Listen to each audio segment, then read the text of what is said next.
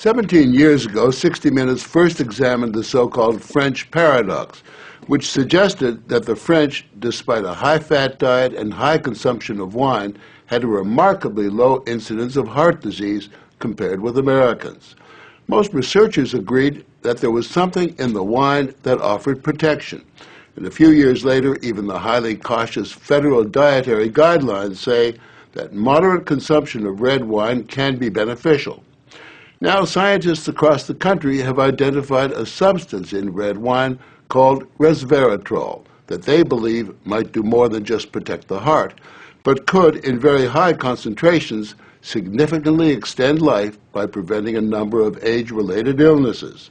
If they're right, we all may soon be taking a pill that could give us an extra decade or two of healthy old age. If the promise holds true, I think this has the chance to change healthcare. Dr. Christoph Westphal says we all may soon be taking a drug that just might beat the clock, a simple pill that could delay the inevitable.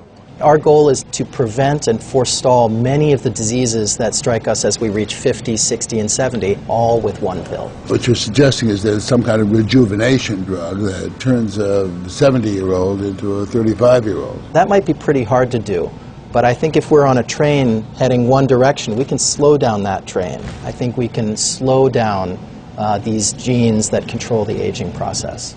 That quest to put death on hold began in 2003 when Westphal met David Sinclair, a biochemist at Harvard, who was studying the genetic components of aging. 5 years ago, I met David, and he had shown that you could extend lifespan in yeast. That's pretty exciting. Now, if you happen to be a yeast, it's very exciting. Yeasts are one thing, human beings are more complicated. So Sinclair focused on a gene present in almost all life forms, the sirtuin gene. It's normally inactive, but when it is active, Sinclair believes it triggers a survival mechanism that extends life. Convinced that something in nature could activate that gene, Sinclair randomly tested thousands of compounds. And bingo, he got a hit, Resveratrol. When I Googled this Resveratrol, I was shocked to find that red wine was the top hit. Red wine is brimming with Resveratrol. It's found in high concentration in the skin of the grape and seems to play a role in protecting it from invading bacteria and fungi. Were you aware of the research into red wine that it offered certain health benefits? Oh, sure. I mean, that's why I almost fell off my chair when the link was made, and I thought that this was a potential explanation for the benefits of red wine. Convinced they were on the verge of a major scientific breakthrough, Sinclair and Westphal launched Certris, a Cambridge, Massachusetts research company. They, along with a handful of other cutting-edge biotech companies, are developing resveratrol-based drugs that they believe zero in on the longevity gene. The important news here is not that we found something in red wine. The important thing is that we passed a milestone where we can now make drugs based on this knowledge and potentially slow down aging itself. Everyone from plastic surgeons to your friendly snake oil salesman have been promising a ticket to eternal youth for some time. So the prospect of a prescription pill based on red wine that could trigger a longevity gene sounds too good to be true. And yet, scientists have actually known for years of one surefire way of doing that. Stay hungry. Eating a lot of food turns that off. Dieting, extreme dieting, turns it on. These rhesus monkeys are on a major diet. For nearly 2 decades now, they've been taking in a good 30% fewer calories than their well-fed brothers and sisters. It's feeding time, I gather. Feeding time. They're the centerpiece of a National Institutes of Health study at the University of Wisconsin on whether or not CR, calorie restriction, makes them healthier and extends their lives. To maintain their sterile environment, we had to suit up to visit them with Ricky Coleman, the project leader. These are 2 of our control animals here. They are nearing the end of a typical monkey lifespan, about 27 years, and major differences in their overall health are becoming clear. The difference is really obvious. Right. The skinny monkeys actually look younger, their coats are shinier, and fewer have arthritis. And those chunky monkeys, many have diabetes, and a significantly higher number have cancer and heart disease. Pound for pound, the lighter guys Do better. do much better. Right. Dr. Richard Weindruck, who heads up the study, believes that calorie restriction turns on these monkeys' genetic survival switch.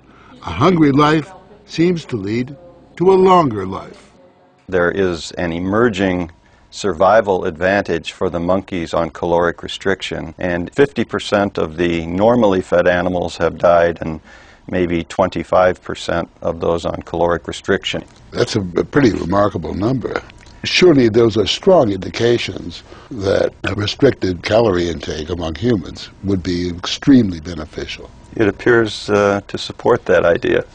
But our record as humans in staying on diets is pretty miserable. And worsening.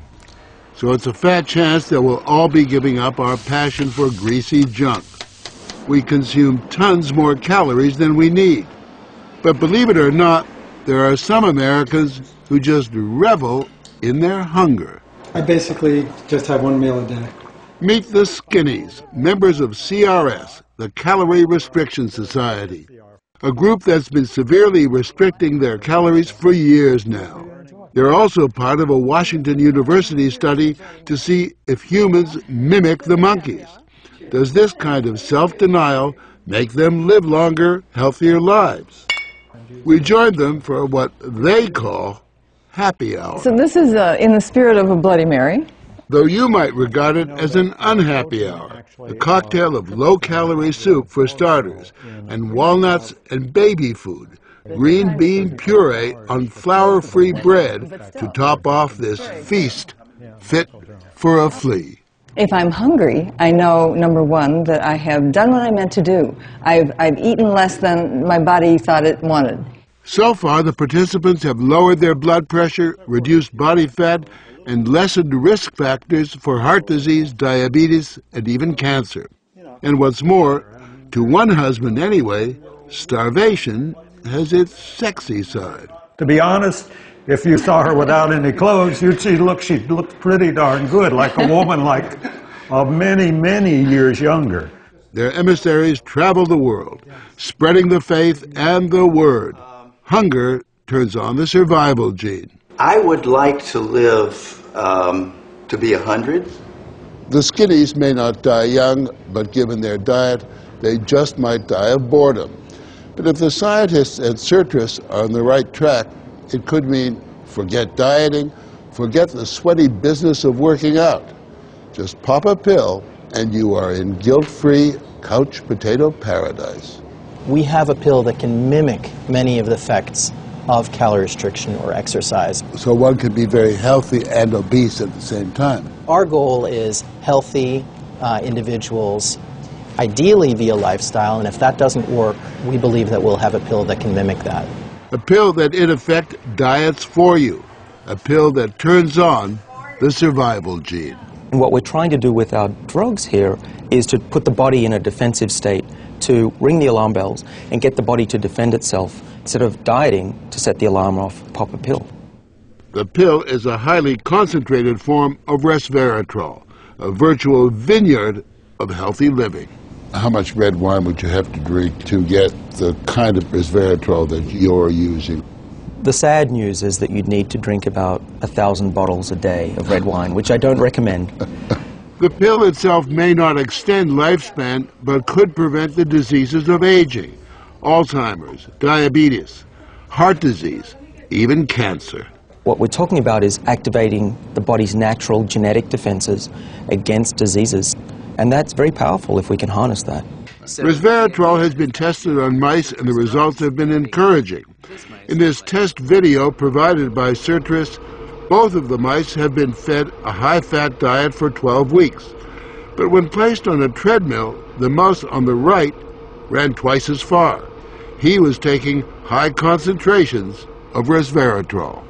You have fat mice, and you have fat mice with resveratrol, and the ones that are on resveratrol, they can run twice as far, and they live longer, about 20% longer. Other studies showed that among mice fed a high-fat diet, those given resveratrol didn't gain as much weight as those not given the drug. Sinclair believes that resveratrol actually changes the physiology of the mice. The proof, he says, is in the post-mortem. Their organs looked pristine, youthful, fat-free, and their physiology was just like they were dieting, but they were fat. Convinced they were on the right path, they fast-tracked the drug into human trials on people with untreated diabetes, and the results were impressive. It significantly lowered glucose and insulin levels without the patients changing their diet or taking any other drugs.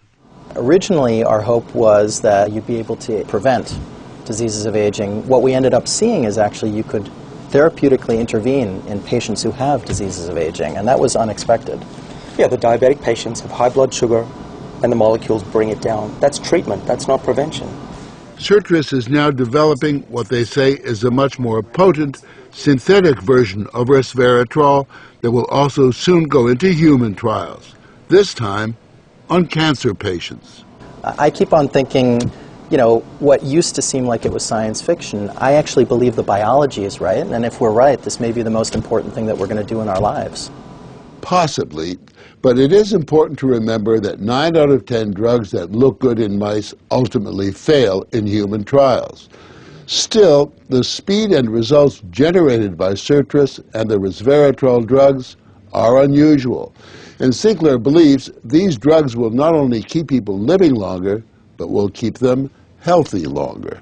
What we're talking about is potentially making a 90-year-old as healthy as a 60-year-old. A 90-year-old can play tennis and see their great-grandkids graduate from college. People will live active, healthy lives and then die quietly in their sleep, and that's really the aim here with these medicines. Are we on the edge of maintaining active lives into our hundreds, for example? Well, we've certainly passed a corner in terms of the science, and someone's going to achieve it, and if it's not us, it's going to be someone else. But the question that most of us want answered is, when do we get this pill? I would say 5 years, to be conservative, that this will happen within our lifetimes. I'm fairly certain about that. One measure of the potential of this research, Dr. Sinclair and Dr. Westfall's little startup company was recently bought by the pharmaceutical giant GlaxoSmithKline for almost $750 million.